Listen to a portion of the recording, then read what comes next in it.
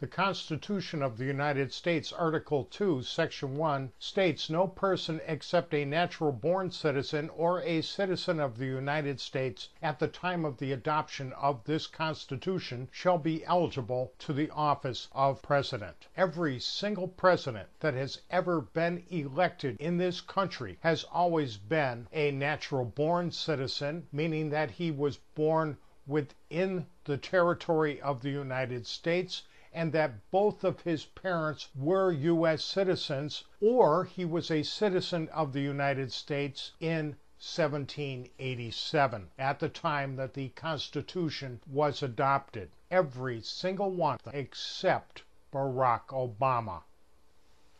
There has been a movement by the Democratic Party to try and stop the news of this getting out and to add as much confusion to the movement that is trying to expose him as being unqualified for the office of president. Now, last week, someone sent Orly Tays this photograph, which purports to be a photograph of a certified copy of a certification of live birth from Mombasa, Kenya, stating that Barack Obama was born there on August 4th, 1961. Orly Tays released this to the public, and she also submitted it to the court, asking that the U.S. courts help us authenticate this document. Immediately, the Democrats were claiming foul, saying that we created a phony document. Well, as it turns out, this document was created by a Democrat, and it was sent to Orly Tays to make her look foolish. Well, she certainly didn't look foolish. She did the right thing. She stated she wasn't sure if it was authentic or not, and she submitted it to the court. Within one day, the Democratic Party came up with this. This is a JPEG of a certified copy of a registration of birth from Australia, and it bears striking similarities to the document that was sent to Orly Tays. This had been posted on a genealogy website in Australia. This document is phony also. If you look closely, you can see the title "Father" on the form was simply photoshopped in on top of a scan of a wrinkled piece of paper. Had this word actually been printed on the form, it would have been all distorted. Also, if we look at the bottom of this, you can clearly see that the title deputy is on top of the registrar's signature. So the Democrats debunked their fraudulent document with another fraudulent document. On Free Republic, the person that had created the document that was photographed and sent to Orly Tays, thinking he's had enough fun, posted a wrinkled copy of the document that he had, and he wrote on it, "You've been punked." Well, it's not the birther movement that has been punked. It is every citizen in this country that has been punked by Barack Obama. He has posted a phony document and continued to maintain that this is a copy of his original birth certificate. Nothing could be further from the truth. Now, when this first came out last June, it was noted that there is no seal or signature on this document. Within a month, factcheck.org took photographs of the document. This photograph put out by FactCheck, if you look closely, you will see that there is no seal. Here I've zoomed up a bit. On the bottom rectangle is the ink from the date that has bled through the document, and on the top, in the section I've circled there, is exactly where the seal should have appeared. There is no seal here. The other photographs that FactCheck shows us are the document after they added the seal. This is the seal from a genuine document, and as you can see, there is a gap between the two outer rings of the seal.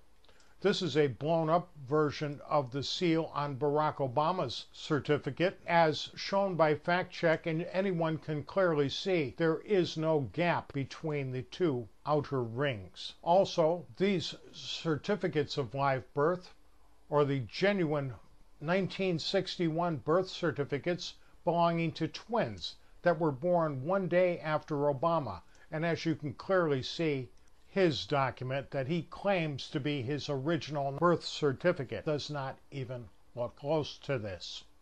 So it is not the birther movement that has been punked. It has been every citizen in the United States of America that has believed that Barack Obama is a natural-born citizen and that he is eligible for the office of president that has been punked.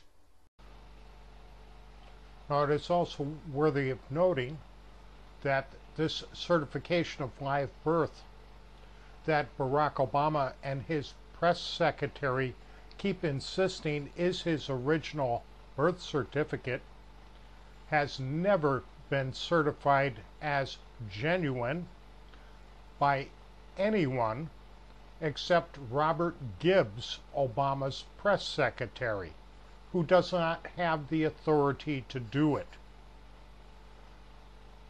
No official in the state of Hawaii has ever said that the document that Barack Obama posted on his website is genuine. Now, people keep bringing up the fact that there were birth announcements in the newspaper. Well, they are not proof that Barack Obama was born in the state of Hawaii, nor are they proof that he is a natural-born citizen.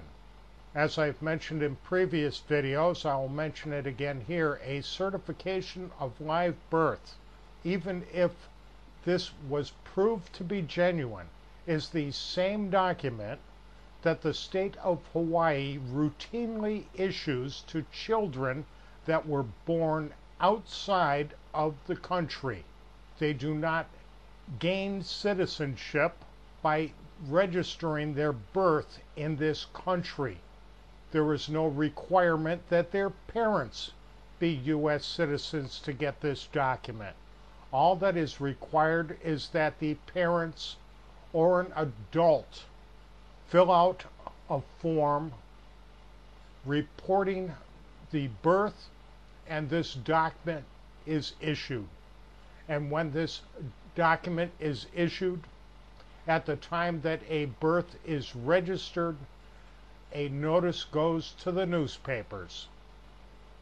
So neither this document nor the newspaper announcements is proof that Obama was born in Hawaii or that he is a natural-born citizen. Not the governor of Hawaii nor any spokesperson for the Hawaii Department of Health has ever stated that these certifications of live birth posted by Barack Obama are genuine. WorldNet Daily questioned Janice Akubo just a week ago, and she stated she does not know why Kiyomi Fakino never verified them. She was also questioned about the fact of whether Hawaii has ever destroyed any of their vital records, because CNN reported that Barack Obama's original birth certificate was destroyed 8 years ago. She did not even give a straight answer on that. She just simply said that she personally was not aware that any documents had been destroyed, and then she gave the slippery statement that all documents that we have not been destroyed. Well, obviously, if they have them, they didn't destroy them. Any idiot can figure that out. So once again, this seems to be just a red herring, the birth certificate issue, because the fact is that Obama's father was never a citizen of the United States. He had no intention of ever becoming one, and because of that, Barack Obama's citizenship was subject to the British Nationality Act of 1948. And that British Nationality Act made Barack Obama a British citizen the moment of his birth. Even if it could be proved that Barack Obama was born in Hawaii, he would still have been born subject to the jurisdiction of multiple nations, and being such would never be considered to be a natural-born citizen of the United States. He would be a citizen of the United States and a citizen of Great Britain. Having dual citizenship, he would not be considered a natural-born citizen, and he would be ineligible for the presidency. Thanks for listening.